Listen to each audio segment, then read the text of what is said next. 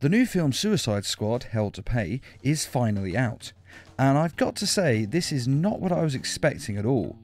After the letdown of the live action film, I wasn't too excited for this new film, but I have to say it's a lot better than the live action film was, though admittedly that isn't actually saying much.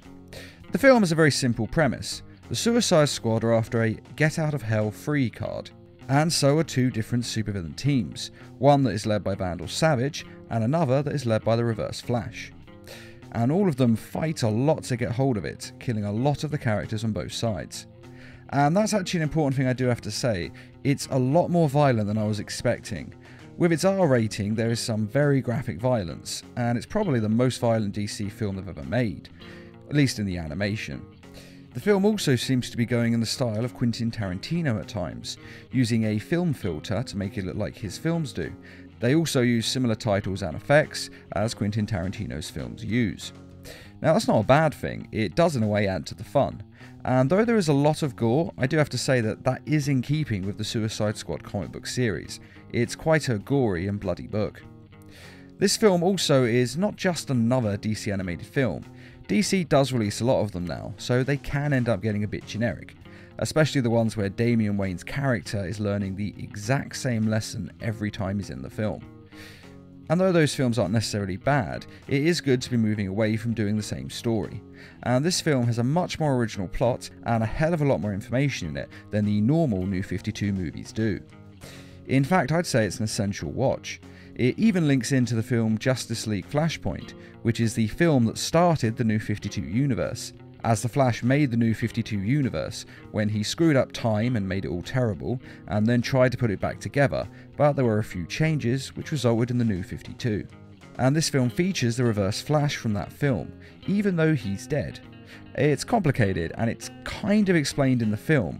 They essentially just say it's because of the Speed Force, that even though he's dead, he's able to be there for a short time. And in that moment, that very infinitesimal split second before death, I drew the Speed Force into me with every ounce of willpower I had left. But it is great to see the films linked in together. And as the Reverse Flash is dead, / dying, he of course wants to get hold of the Get Out of Hell free card so that he can bypass hell and go straight to heaven. Amanda Waller is also dying. It's not really said what from, but it looks like a brain tumour, so she also wants the card for the same reason. I run the outfit the way I want, and I want that card, Deadshot. And Vandal Savage wants the card because in this version, though he is still immortal, he doesn't heal as well, and he can be killed by mortal injury. The reason they are all trying to get hold of the card, of course, is that it only works once. So once it's been used, the others won't be able to get into heaven with it. The film also features a lot of DC characters, some of which are quite minor. It also kills a lot of them too, which is quite surprising as so many die. But again, that is in keeping with the Suicide Squad comic. It's kind of like a Game of Thrones version of comics. And I must say that with the characters, I did have my doubts with Christian Slater playing Deadshot.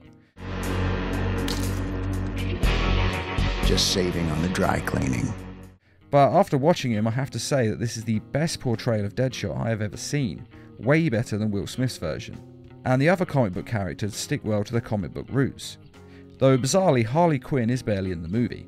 I thought that she'd have a larger role in the film as she's so famous at the moment, but she's actually a minor character in the film, which is rather surprising. But with her getting her own show, maybe they're trying to save her for that. It's also the first of the New 52 movies that doesn't feature Batman or the Bat family in some way, which is refreshing. I do like the Batman films, but I'm hoping they'll do more films of the other, lesser known DC characters, rather than just focusing on the major players. There is also a lot of sexual references and jokes in this film. But of all the junk, the thing that Nabu cherished the absolute most was the smallest. It's a bit much at times, and to be honest, some of the sex and violence does seem unnecessary, and just in there for shock factor, and of course to justify the R rating. An example of this is with Scandal Savage. Scandal Savage is the daughter of Vandal Savage. She's a lesbian and in a relationship with Knockout, and in one scene her girlfriend Knockout is getting out of a pool and she's naked. Now, there's not really any need to see much of her as she gets out, but if you freeze the movie at just the right point, as I have, you can clearly see one of her boobs. I've put a hedgehog over it in this video, as this channel is mainly PG for the most part, but I assure you it is in the film. And it's moments like this that are just really unnecessary. They don't really take away from the film, but they seem to be just added for shock value. And it's because of this that I have to say that this is without a doubt the most graphically violent and sexual DC animated film that has been made to date.